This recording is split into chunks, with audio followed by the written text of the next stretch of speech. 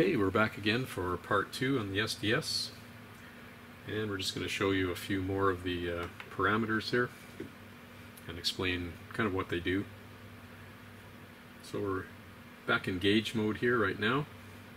We're going to fast scroll to get into some of the other parameters. Here's RPM fuel, here's manifold pressure,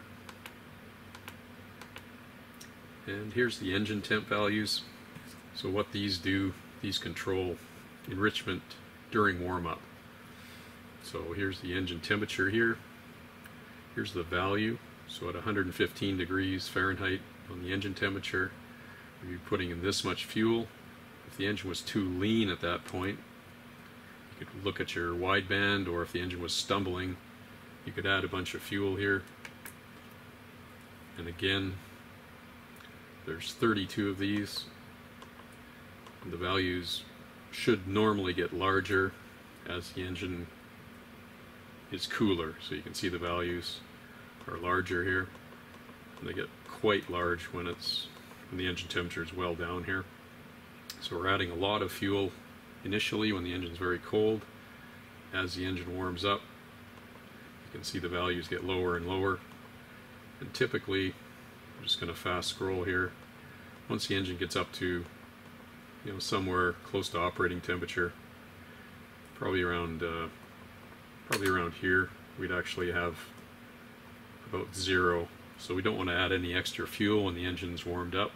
So this is kind of like a choke in a carburetor, if you can understand it that way. We're going to fast scroll to another set of ranges here. This is ignition retard and advance. This is on ignition systems only. So we can advance or retard the timing here. So right now it's showing 0 retard at 14.6 inches. If we wanted to retard the timing for some reason there, we can increment or decrement that. So we can retard timing there. We can also advance timing. And again, you've got these all through the manifold pressure ranges. There's 64 of these values, so you can advance or retard the timing anywhere you want in the range. Very flexible. And here's basic RPM ignition timing. This is easy to understand. 4400 RPM, our total RPM timing will be 26 degrees. If that's too much, again, we can take it down. If it's too little, we can take it up with the plus or minus buttons here.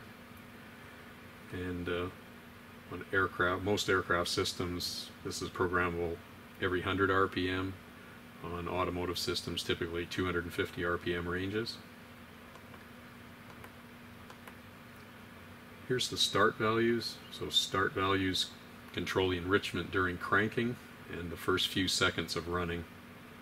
So typically, here's a very hot engine temperature. We wouldn't put in any fuel there because it doesn't need it.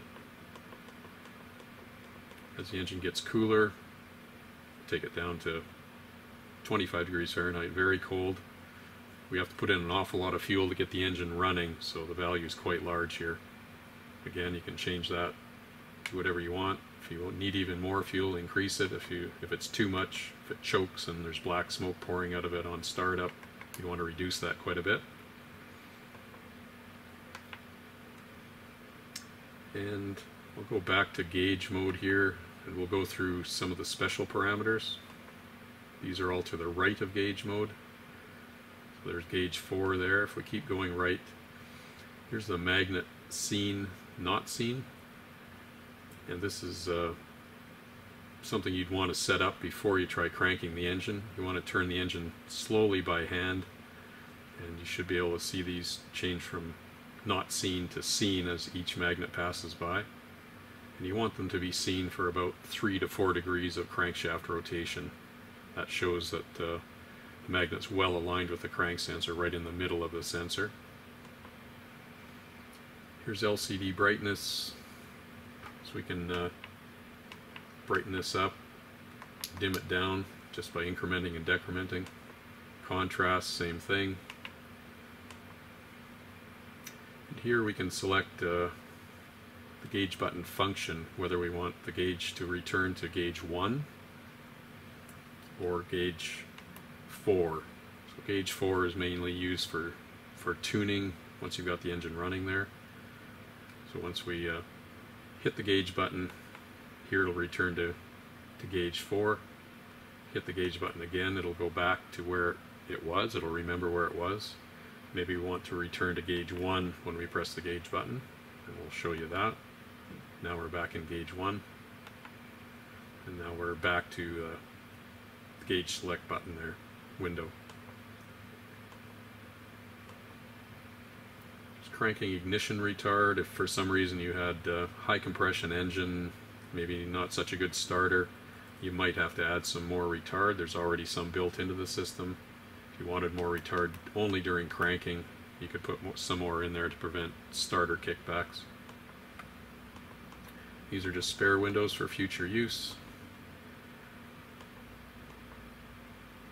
Here's the O2 type selection window. So we can use several different types of widebands and narrowband sensors here. So you can see if we press the plus button, we can select all different types. Here's a standard narrowband, here's an AEM. Again, just select whatever type of sensor you've got there. That will provide the correct voltage scale for the computer so it reads properly in the gauge modes and data logging modes. I'm going to skip over some of these. There's so many of them here. I just want to keep these videos, within a short span of topics. Here's the rev limit fuel cut. So we can set this in 100 RPM increments. This is just to protect the engine in case of automotive. You want to protect it just from over revving. Generally, too low a gear. In aircraft, maybe we want to set this 100 RPM above what the propeller governor is set at, or perhaps protect it if the prop parted company with the aircraft or had a blade separation, something like that. So we can set this wherever we want, and then it will basically shut the fuel right off until the engine drops back below that RPM set point. Here's values lock. This is pretty important. You want to have values lock off, otherwise you won't be able to do any programming. Select it with the plus button. Now it's on. If I hit any of the buttons here, it wouldn't change the values because the value lock is engaged. It's just kind of an anti-tampering thing to make sure somebody doesn't play with your values.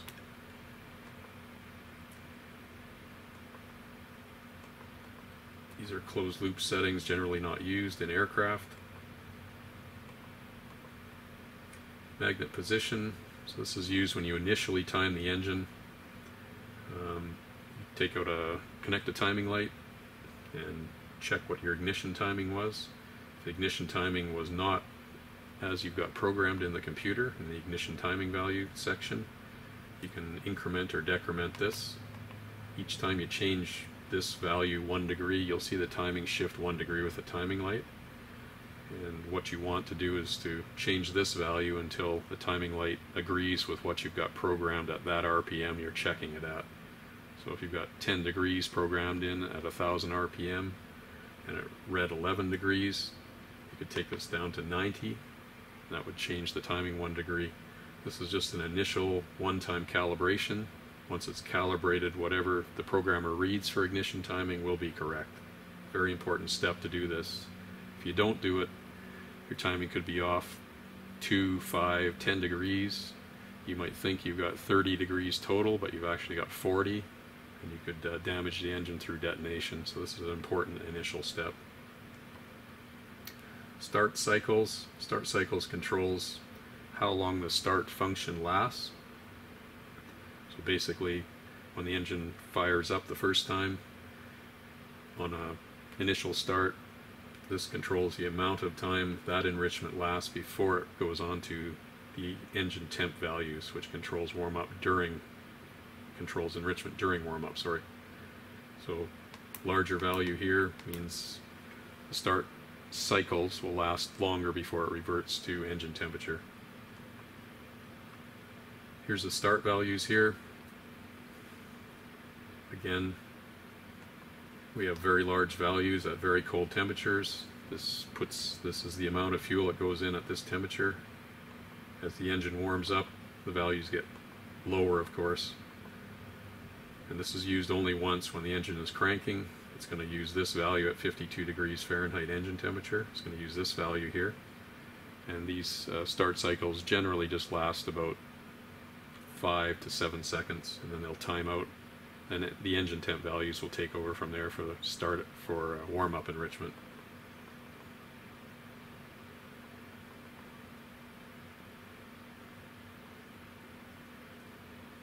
RPM ignition, this is pretty straightforward. 1000 RPM, we have 10 degrees. If we want more than that, we have 20 degrees now. You do that through all the RPM ranges. And that covers kind of some of the basic important stuff. We'll probably cover some more of the finer detail things in another video. Thank you for watching.